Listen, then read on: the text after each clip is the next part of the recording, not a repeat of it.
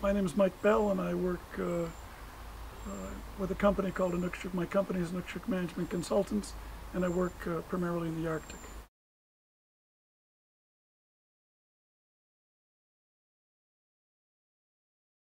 I first got involved with Thomas because, as you know, I lived with him in a monastery years ago and reconnected with him some years later. And I was trying to work in the North in the Arctic with the Inuit in particular, and I had all my management theories and they were all falling apart. And I also found myself competing with elders. I would go up and talk about social services and correction services and mental health services, and they kept saying things like learn from the land. And I thought what they were saying, and I was listening through an interpreter, was interesting but not really relevant to what we were dealing with. And then two things happened at the same time. My management theories crumbled because they didn't work in a cross-cultural environment.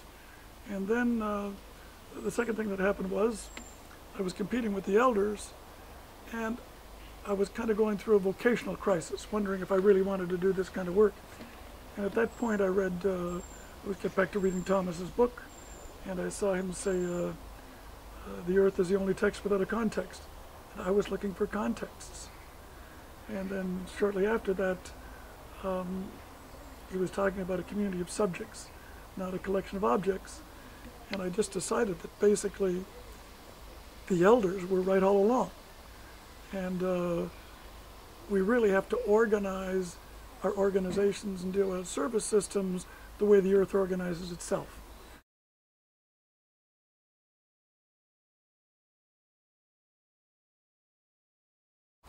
I understand Earth Jurisprudence really is a system of that defines relationships. It's not a legal issue, it's a cosmological issue.